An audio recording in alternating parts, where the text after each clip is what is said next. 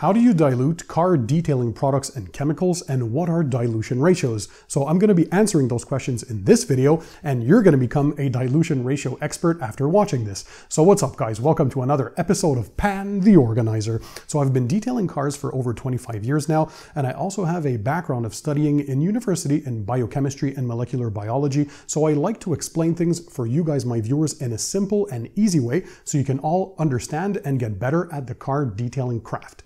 So we're going to talk about dilution ratios today. First of all, what are they? So you often see numbers like 1 to 3, a 1 to 5 dilution, 1 to 10, or 1 to 20. So what a ratio is basically is a concentration that you're trying to achieve by dissolving a solute, so your car detailing product, with a solvent, which is usually always water. Water is known as the universal solvent because it dissolves more products or liquids or substances compared to any other product or liquid in the world. So when you're seeing those ratios, the smallest number, which is always 1 on average, is always the amount of solute that you're going to be using in the mix. So your concentrated product, right? And the bigger number is always the solvent, in this case, water. So the solute itself, or the concentrated product, why do we do dilutions? First of all, not all car detailing products can be diluted. So typically in your big box stores, your local hardware stores or auto parts stores, those are products available to the general public. So typically they are RTU, or ready to use, and are not dilutable. So you use them straight out of the spray bottle and they're good to go.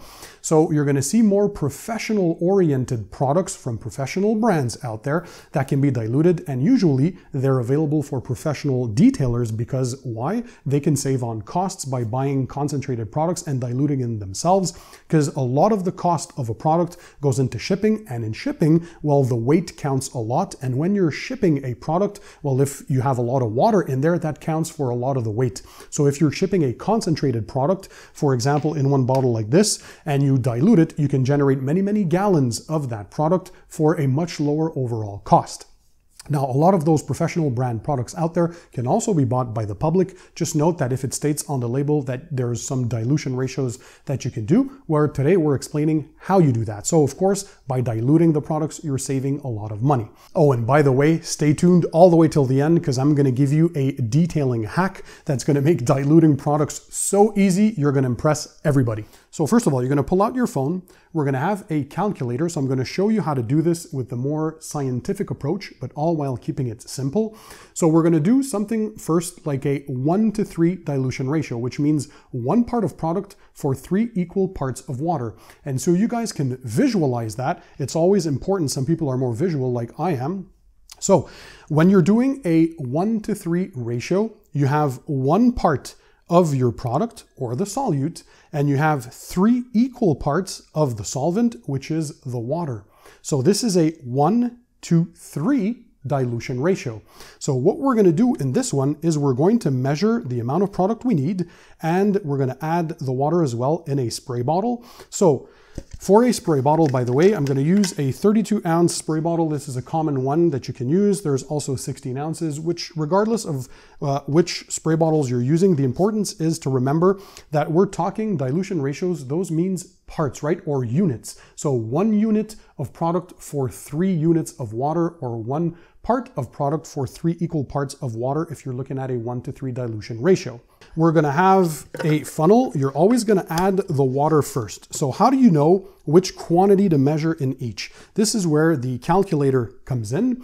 So for a 1 to 3 ratio, and we have a 32-ounce spray bottle, right? So you're going to have 32 ounces, that's your total volume, and then you're going to add up the 2 parts of the ratio. So for a 1 to 3 ratio, those are 4 total parts, right? 1 plus 3 equals 4. So 32 divided by the 4 total parts means that every part in your ratio is 8 ounces in volume. If you prefer in mils, that's 240 milliliters per part. So in your spray bottle. So what we're going to do now, when we know that 1 part is 8 ounces, we know that we have 3 equal parts of water, right? So 8 ounces, and 8 ounces that I pre-measured. And we're going to measure 8 ounces of the product as well. So you have 8 ounces here, and plus 24 ounces of water, that gives you a total of 32 ounces. So we're going to measure that up now. Of course, the water that I use is always distilled water. I always highly recommend that you guys use the best quality water possible. This one has no minerals inside it, and you're going to have a better shelf life with your product, but also better product performance, because the product itself doesn't have to fight the minerals if you have hard water issues where you live. So just get these in your local hardware store or at your grocery or drugstore or whichever. Get distilled water. It's always the best to use for dilutions. So we know we have to measure 8 ounces of the product, right? So for example, here today, we're using Extra Tough. This is not a sponsored video, by the way. Nobody paid for this video, but this is a multi-purpose cleaner degreaser. So professional grade that you guys can dilute. So there are many ratios available. So let's put that up to 8 ounces. So you use a measuring cup to measure that up. It doesn't have to be laser precision, by the way, so don't overthink the moment. These are just general guidelines. So as long as you get it near, that's fine. So 8 ounces, and we're gonna have that so you can see these are all equal parts, right? So now I think you can visualize thanks to the color. So you have 3 parts of water for 1 part of product, and this is a 1:3 dilution ratio. So 8 ounces of the cleaner degreaser, and then you have 24 total ounces of water in your 32 ounce spray bottle, and that will make your 1:3 ratio. So you start by adding the water first when you're doing your dilutions. So always the solvent first. Put that in there. That way, by putting the water first and then the product at the end, you're not creating as much bubbles or suds, so it won't overflow. At least that's the concept in theory. So now we filled our bottle. There's 24 ounces of water in there, and now we're going to add the product. So here we go. So this is the solute, and that's going to give us our 1:3 ratio. So you put all of it in there. There you go. And then you're going to shake your product up, and you are good to go. And you have a 1:3 dilution ratio in your spray bottle. Always shake your chemicals, of course, even before use. That's typically a good thing to do. And there you go. You have your mix. That's how simple it was. Now, to give you another example, let's pick another dilution ratio. So let's do something like a 7:1, right? Or a 1:7. Sometimes you see the numbers reversed depending on how the companies put it, but it doesn't matter because you always know that the smallest number, 1, is always the product, and the biggest number, 7 in this case, is always water. So if we take the same thing, so we have a 32 ounce spray bottle, right? So we know we have a 1:7 ratio. So that's 1 parts of product for 7 equal parts of water. So if you add 7 plus 1, that's 8 total parts, right? So in your 32 ounce spray bottle, if you divide that by 8 total parts, that means that each part is 4 ounces. So you're going to measure 4 ounces of your product. And then for the water, if you do, we need 7 equal parts of water, right? So 7 times 4, that's 28 ounces. So 28 ounces of water plus 4 ounces of your product, that's 32 ounces in total. So you have your 1:7 dilution ratio. And if you want that converted into milliliters, that basically would be 120 mils of the product and 830 milliliters of water for a total solution of 950 milliliters inside your spray bottle. Before I share my awesome dilution ratio hack that's going to make things even easier for you guys, let me just do a quick recap. So regardless of which format of spray bottle you're using, we're concentrating on how many parts you want in the dilution ratio. So again, for example, if you have a 32 ounce spray bottle and you want a 1:3 dilution ratio, or 1 parts of products for 3 equal parts of water, you would take your 32 ounces, so that's your total volume in your spray bottle, and you would add up the 2 dilution ratio parts that you want. So in this case, if you're a 1:3 dilution ratio, you add up 1 plus 3, that equals 4. So 32 divided by 4 equal parts, that means that each part is going to be 8 ounces total. So you know that you're going to be using 8 ounces of your product. And if for the 3 parts now, 3 times 8, that's 24. So 24 ounces of water. So 24 ounces of water plus the 8 ounces you measured of your product, that's a 32 total ounces of solution. Now, if you were to have, say, a 16 ounce bottle, well, that would be half the quantities, right? So if we redo the same math for that, so you have 16 ounces total volume, you want a 1:3 ratio. So you add 1 plus 3, that equals 4. So 16 divided by 4, that gives you 4 ounces per part. So you would have 4 ounces of your product. And then for the 3 other parts, 4 multiplied by 3, 12 ounces of water. So if you add 12 plus your 12 ounces of water plus your 4 ounces of product, that gives you 16 ounces. And there you go, you have a 1:3 dilution ratio.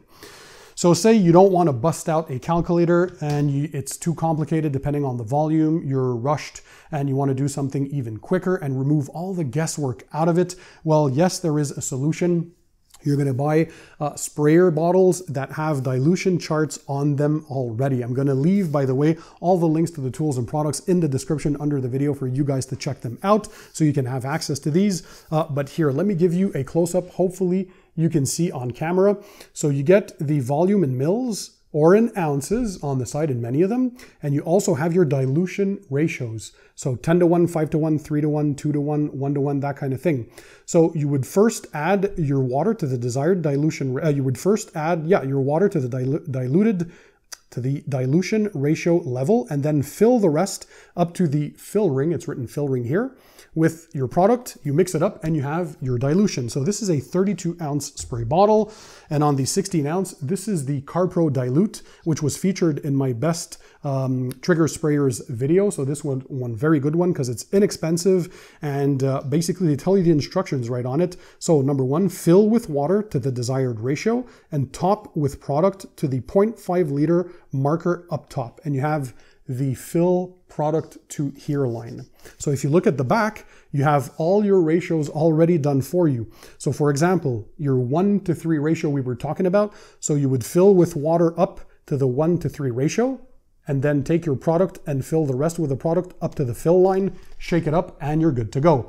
So regardless of what ratio, see here, 1:30, 1:20, 1:15, 1:10, 1:5, 1:3, 1:2, 1:1, regardless which you pick, it is super simple. So for example, 1:6 ratio, you would fill your product with distilled water up to this line here, 1:6, and then continue with the product from here all the way up to the fill line, shake the bottle up, and there you go. This is why they call it CarPro Dilute. It's ready to use because it is so simple. So you have the dilution charts already on the bottles themselves. How simple is that? It doesn't get any easier than that. So guys, if you enjoyed this video, smash the thumbs up button. That helps support the channel and also helps the YouTube algorithm.